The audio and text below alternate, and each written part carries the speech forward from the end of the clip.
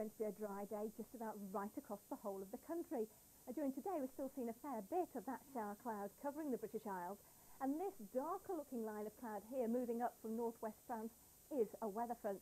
This really trying to bring the last pulse of rain up across the west of Britain overnight tonight, and after that we should see the dryness taking over. Still some bursts of rain that just fringing Cornwall up through the west of Wales here, Northern Ireland, some heavy downpours here, and overnight we're going to see that showery rain, some of it quite heavy, fringing up through Northern Ireland and just into the extreme west of Scotland in the early hours. After that, though, the drier weather starts to take over. Many central and eastern areas also in for a dry night.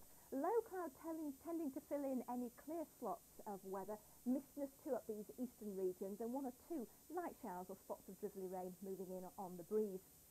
Away from the east coast, inland areas which are tucked in out of the breeze and see clear skies could just have a touch of ground frost, but out in the west it looks like it'll be quite mild.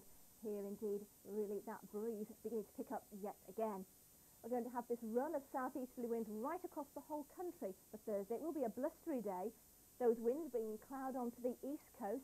There'll be quite a lot of low cloud around hugging the hills, and it'll be rather misty generally first thing in the morning with the odd spot of drizzle or rain around. But by the afternoon it should be brightening up, although parts of northeast England and eastern Scotland could stay predominantly cloudy still. Much of the rest of the country, a fine dry day, spells of sunshine in the morning and in the afternoon. This rain holding way out over the west of Ireland, probably only just nudging back towards the Isles of Scilly, well after dark in fact.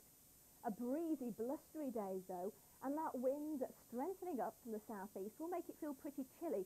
Temperatures around 8 to 11 Celsius, but feeling a bit colder than that. These weather fronts weak at first, but then a big system steaming in time for the weekend. Dry across central and eastern England on Friday, but cloudier in the west and the north with showers or rain, and then wet, windy, mild weather sweeping across the country on Saturday, replaced by from the west on Sunday.